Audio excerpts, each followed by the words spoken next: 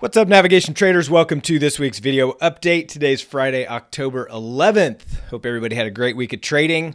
Before we jump into the alerts and positions, I just want to remind you, don't forget part 3 of the Iron Duck option spread series is this coming Tuesday, and that is October 15th at 4 p.m. Central Time. Now, if you've already registered for part 1 or part 2, you only have to register that one time. You're already ready to go for part 3. We'll send out the link, but it's just navigationtrading.com/IronDuckLive, which is the same broadcast room that you saw part 1 and part 2 in. But part 1 is in the books. Part 2 is in the books. Now all we have left is part 3, which is going to be all about futures, including the reverse Iron Duck. So make sure you're there. Already hearing some really good success stories with the Iron Duck strategy. Some bigger traders just pulling in some massive profits. So awesome stuff, and we're just getting started. So make sure you check that out. And by the way, I've gotten a couple of questions about this in the community. When you log in at navigationtrading.com, all your strategy courses are right here. Okay, so you just go down, and down at the very bottom is or close to the bottom is the Iron Duck option spread. So you open that up.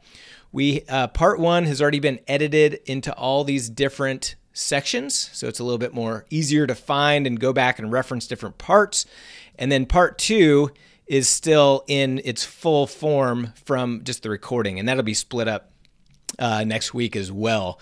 So that's where you find it. It's all under Iron Duck option spread if you need to go back and reference.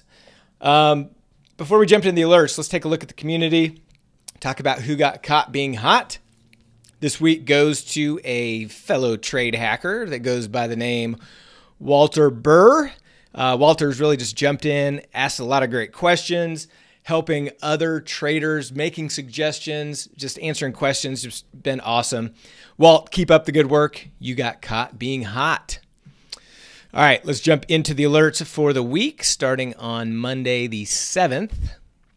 So our first alert was an opening trade, and we sold a strangle in the British pound in /6B.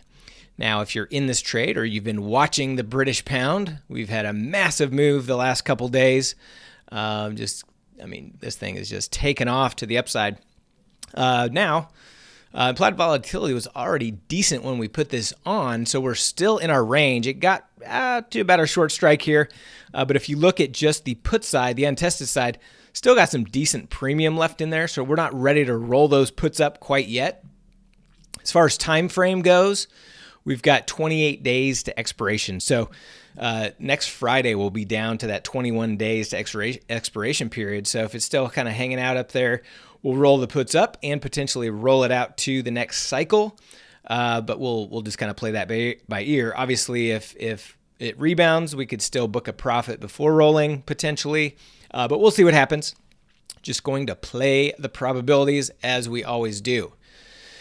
Next trade, opening trade in SPX. So we put on a new Iron Duck, in this case with 8 days to expiration. And so I'll get to that here in a second. Let's go on to the next one first. Next one was a rolling adjusting trade in Natty Gas. So we rolled one set of our strangles from 20 days to expiration out to 48. Kept the strikes the same. We were down to 20 days to expiration, and so we needed to roll out to the next cycle. We had 2 different sets of Nat Gases, so I'll go to the platform once we get to the second alert. Next one was a closing trade in an SPX Iron Duck that we had put on. This was the very first one that we put on, and we ended up just letting this one expire. Took the beak profit and booked that $160 on that trade. And then at that point, we're still holding our SPX with 7 days to expiration. So I'll get to that one here in a second as well. Next trade, rolling adjusting trade in Nat Gas. So here's the second roll on our Nat Gas position. This one was down to 18 days to expiration. Then we rolled that out to 46. So now we've got both pieces out in the December, what TOS calls the December cycle. So if we go to Natty Gas, You can see here, this is kind of both of them put together. Remember, they share the 3-strike put because it is so deep in the money that we went ahead and just share that for both sets. And so on the call side, they're very similar too, but we've got the 2.3 call and 2.35 call, but this is both of them together. So just waiting for some more time to pass, waiting for some more theta to decay.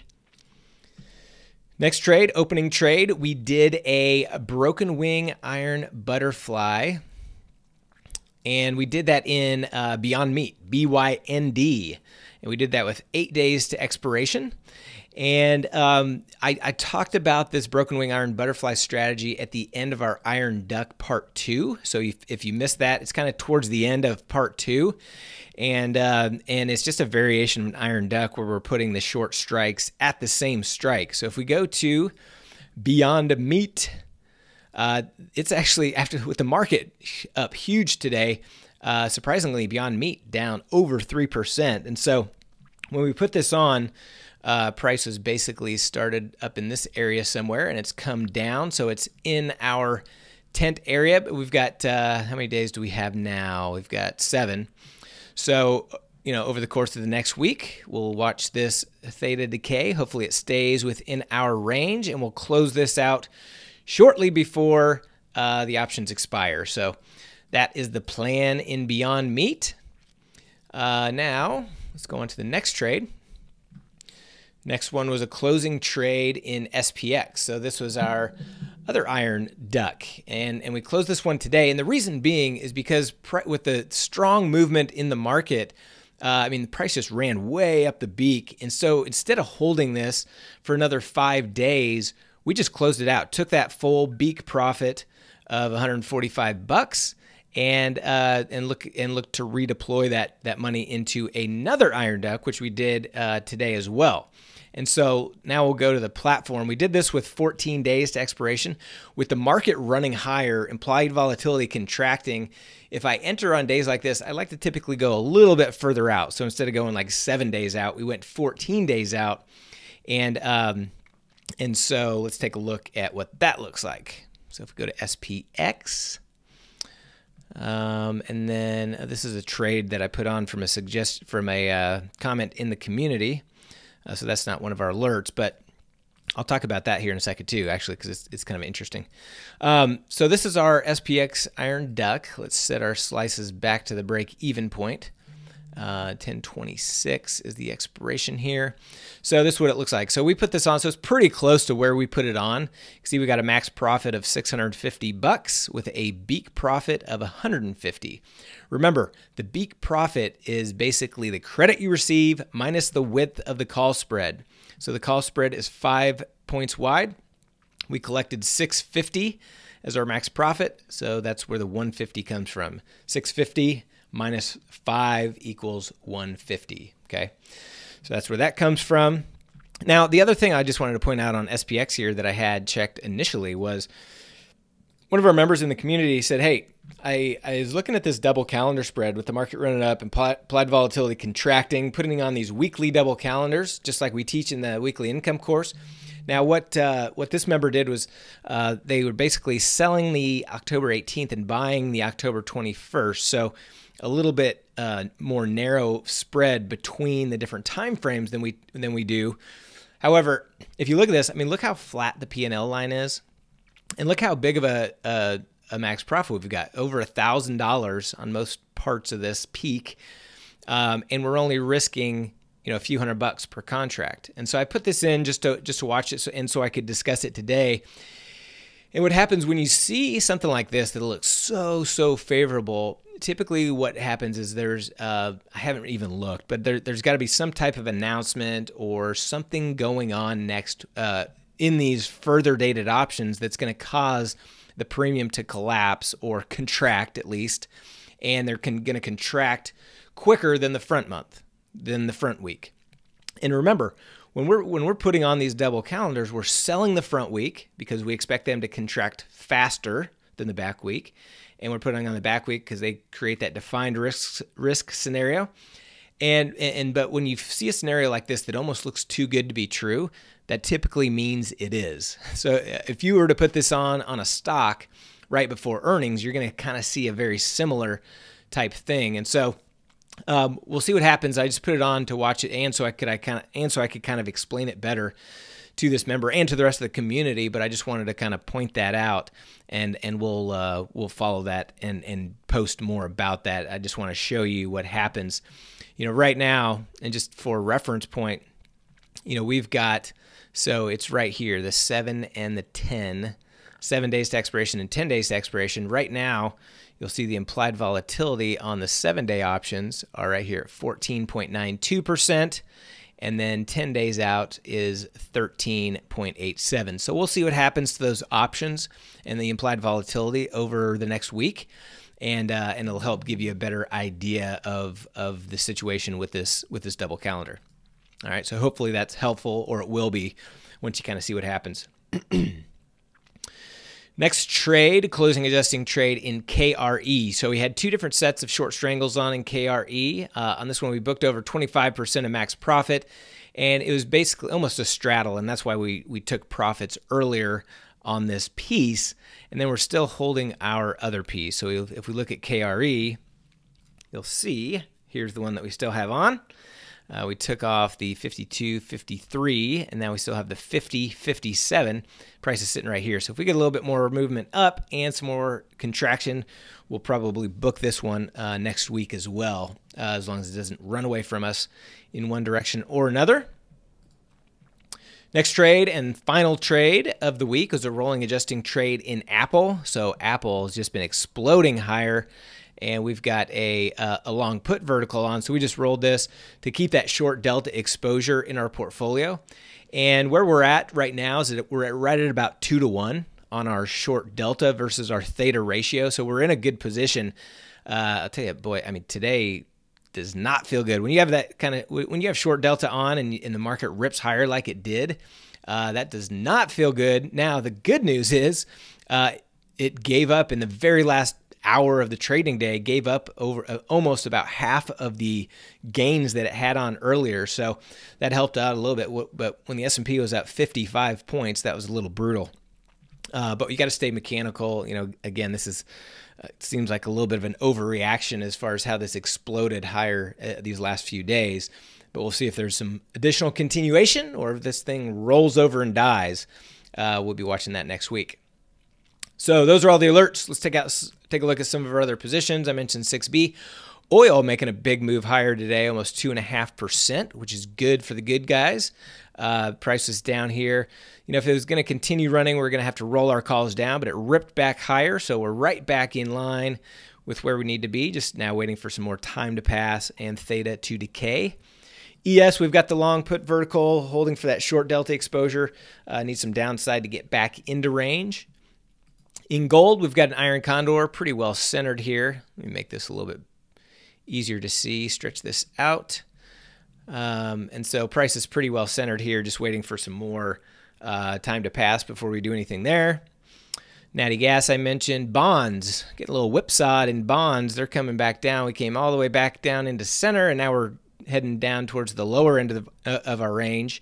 You can see it's had a big move with the market ripping higher. Bonds have gone lower. And so that's where we're at on our bond trade. If it continues lower or if it rips back up to the upside, I'd like to add on to this again. We're still battling back to get back to profits in bonds. So just on in wait and see mode right now. Wheat up over 3% today, but still well within range on our iron condor. I mentioned Apple. I mentioned Beyond DE. This one moved out of our range here, so just looking for some downside to get back into our range on that one. And we'll do something with this next week, either roll or close it. This is still in October, and we're down to what, 7 days in October? Yeah, so we'll address this one next week. DIA, we've got two sets of short call verticals. One's got 3 contracts, and it moved out of our range here today. And then the other one is still within range, but just looking for some more downside to benefit those. Goldman, oh man, this one was frustrating. I had an order in when price was kind of down here to exit this, and it just ripped higher on us. Never had a chance to get out again, so just kind of in wait and hold mode.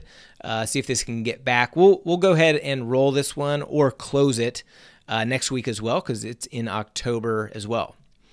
IWM, we put on this position for some more short delta exposure, and price has moved up a little bit on us since we put that on. So again, just holding this for some short delta. IYR, we've got this iron condor. It's dead center, just waiting for some more profit before we do anything there. I mentioned KRE. QQQ, very similar to DIA, just holding these two sets of short call verticals for that short delta exposure. Price is right here, well within range. Just waiting for some more downside to benefit those. SMH, now we find ourselves all of a sudden with this at the upper end of the range again. And implied volatility contracting, but we will look to potentially add to this one early next week, assuming implied volatility stays decent, by just adding another short strangle kind of centered around the current price. This is in November. So we've got 35 days in that cycle and then 70 in the next one. So we'll either do it in November or we'll wait another week before we add to this, wait for these options to get down under the 60-day to expiration range. I mentioned SPX. SPY, we've got an iron condor here in SPY, and pretty well centered here. And so not quite enough to take off yet, but we'll be looking at that next week. And then lastly, XLK, long put vertical, kind of same story. Need markets to go down a little bit to get back into range on that piece. So those are all the alerts. Those are all the positions. Don't forget, Tuesday, Iron Duck Part 3. We'll see you then. Have a great weekend.